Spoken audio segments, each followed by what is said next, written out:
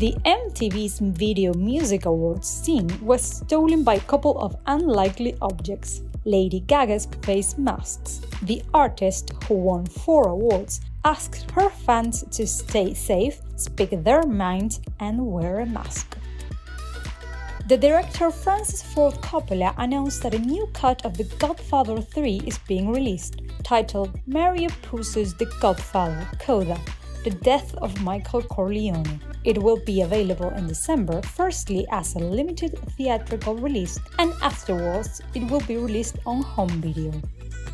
The Venice International Film Festival started under a restrained format past Wednesday. A strict protocol was put in place. The top prizes will be awarded on the final day of the event, September 12.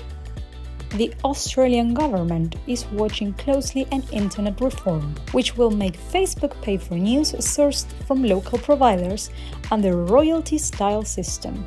The platform plans to block the sharing of news on Australian accounts in order to avoid the impending payment. Angela Merkel affirmed past Wednesday that Alexei Navalny was poisoned with a Novichok nerve agent. The main Kremlin critic is still in Berlin under serious condition. World leaders are demanding answers from Moscow, while Russia says there's no evidence of poisoning. Macron visited Lebanon for the second time in less than a month. The French president pressed Lebanese authorities to make real reforms within 3 months or face sanctions.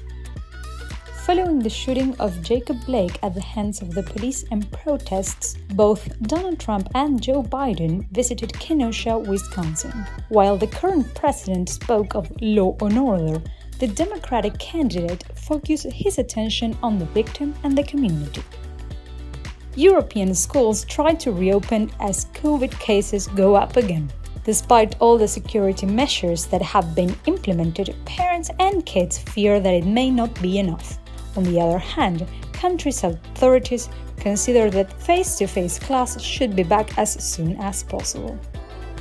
The COVID pandemic seems far from over as the number of worldwide cases surpasses 26 million. Over 1,800,000 people have died from the disease, and scientists from all over the world rush to find treatments and an effective vaccine.